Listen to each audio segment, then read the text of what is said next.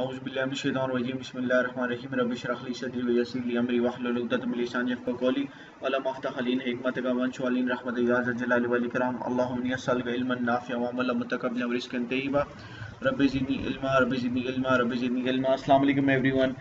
Now here we are. Now we are going to what we are going to learn today.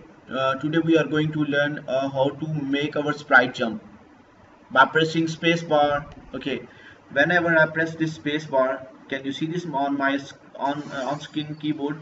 Whenever I press this space bar, it will start jumping. Okay, let's write a code for this. Okay, let's take a start. First of all, I need to click on control and I will drag or drop this control when space key pressed. Okay, then do what? It will start jumping. How? Click on move motion.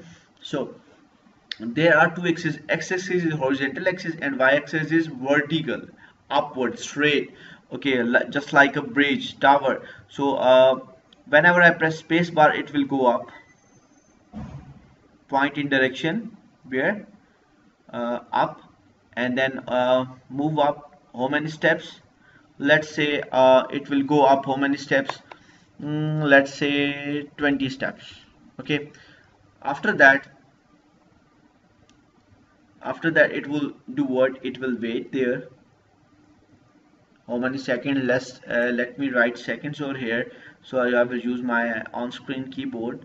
So I will write here 0 point something, 0 point, let's say 15 second. It will wait 0.15 seconds, and then it will do what?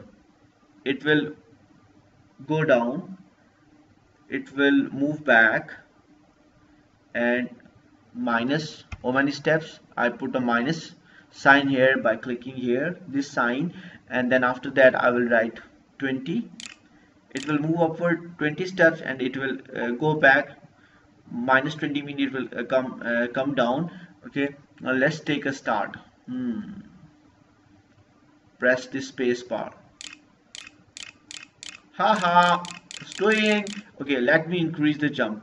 So I will do what? I will put here 30 steps, and then I will double click here, and then I need to use this backspace, and then I will put this 3 here. So whenever I press this space bar, it will go up and down. No, like that.